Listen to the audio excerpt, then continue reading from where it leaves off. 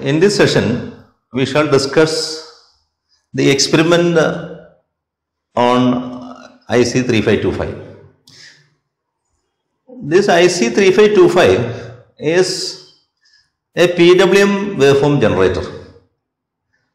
It is in fact used for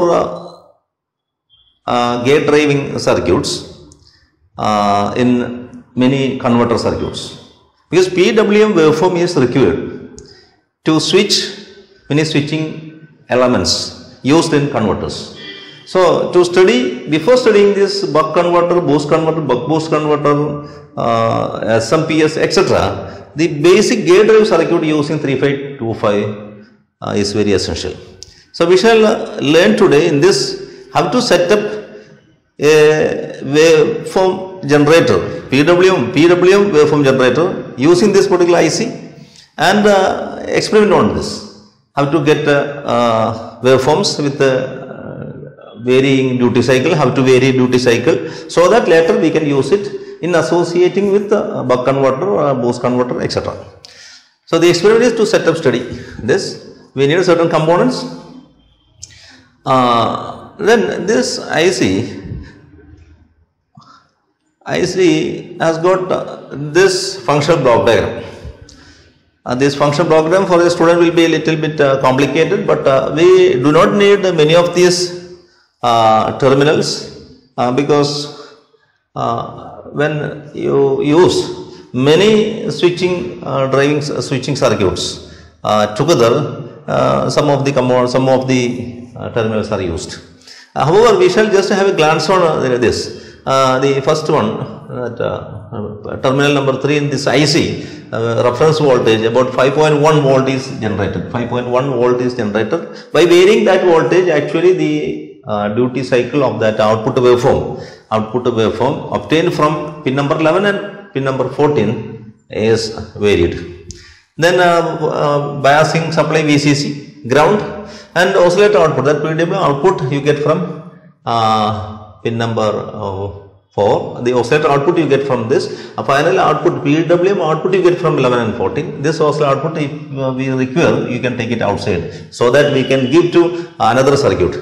And sync also used when you use more than 13525 ICs. RTCT with this discharge pins, RTCT and discharge RD together used for varying the time period of the waveform. That is the time period of then the frequency of output waveforms. Then compensation pin, inverting, non-inverting pin, etc. are used in accordingly when we need other associate circuitry, soft start, etc. Instead of avoiding abrupt start, this a capacitor connected with this pin number 8 is used. And when you need to shut down, when it is used in an inverter circuit, if that is to be immediately shut down, this particular pin is used. This is only a glance on the internal function diagram of 3525. The equation for the output frequency given by this equation, 1 by the denominator 0.7 RT plus 3 RD into CT, where RD and RT are two resistances that should be connected externally, and CT is the capacitor that should be connected externally with that IC. This IC pin diagram is this 1, 2, 3. For system pin IC it is and the important characteristics of this IC given here, like supply voltage maximum 35 volt, while the minimum voltage VCC you can apply is 8 volt. Then other important terms, the time resistance RD, CT, etc. These three elements RT, CT and RD, the ranges are given there at maximum of 120, 150 kilo ohm, 0.2 microfarad and 500 microfarad respectively, these three. The circuit diagram is actually in this manner. This is a circuit diagram, PWM waveform generation using IC 3525. Here ultimately the output waveforms, two complementary waveforms we get. When pin number 11 has got a high output, 14 will have low output. Similarly opposite or vice versa. This voltage, this particular voltage 5.1 is given across this potentiometer. Here we have to use a linear potentiometer, not a volume control logarithmic. There should be linear wire bond potentiometer we should use here. Then this terminal connected to 2, at this point we get a voltage from 0 to 5.1. By varying this, we can adjust the duty cycle of waveforms available at pin number 11 and 14.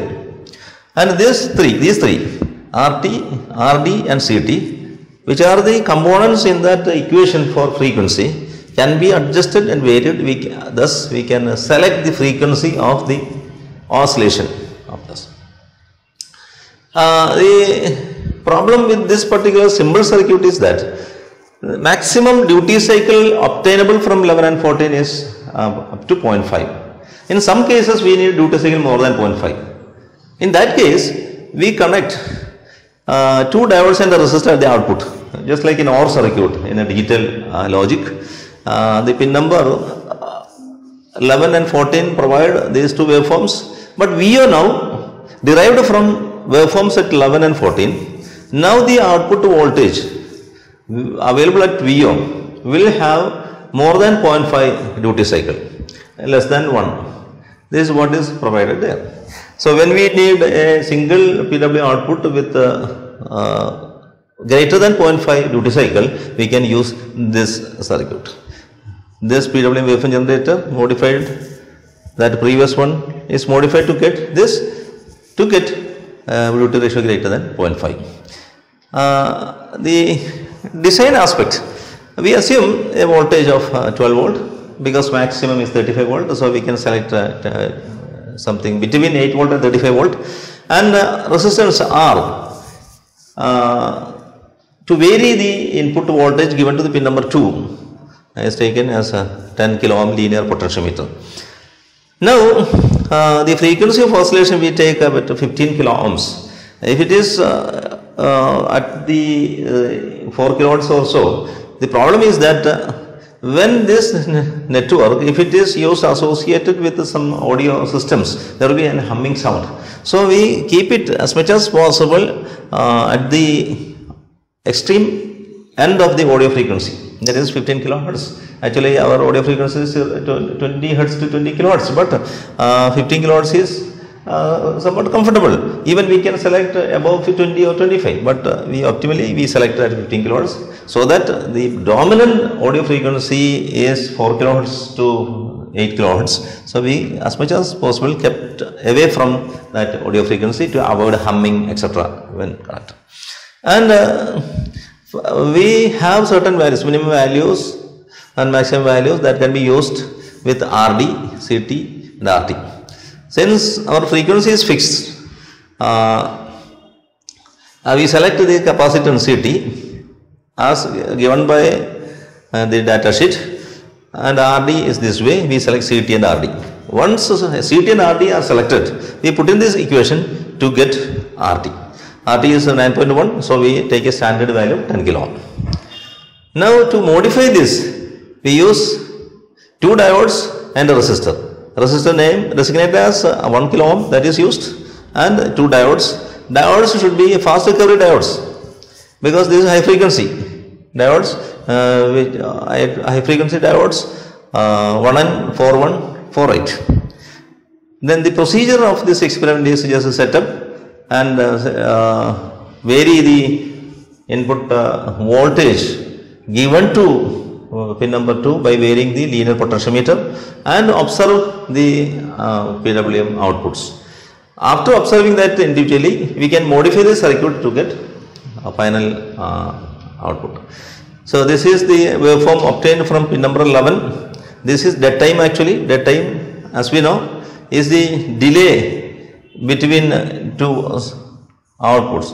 One here, the other one here. In between there should be some delay to avoid simultaneous switching of switching elements when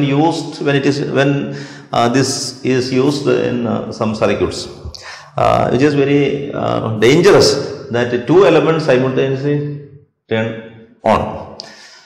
After measuring the time, etc., we will see that the output waveform, this is the voltage available at pin number 2 VR. So we can see the variation at that pin and the corresponding duty cycle variation. And when that voltage is increased by varying the potentiometer, we can find that duty cycle varies, it goes up. And this waveform we can use for driving other switching elements used in converter circuits like buck boost, simple inverter, etc. This is when we use that diode resistor network at the output of pin IC3525. This is output of the modified circuit. You can get a single waveform with greater than 0.5 duty cycle. When it is secured, we can use this. Now, in next session, we will study how this gate drive circuit can be used with buck converter.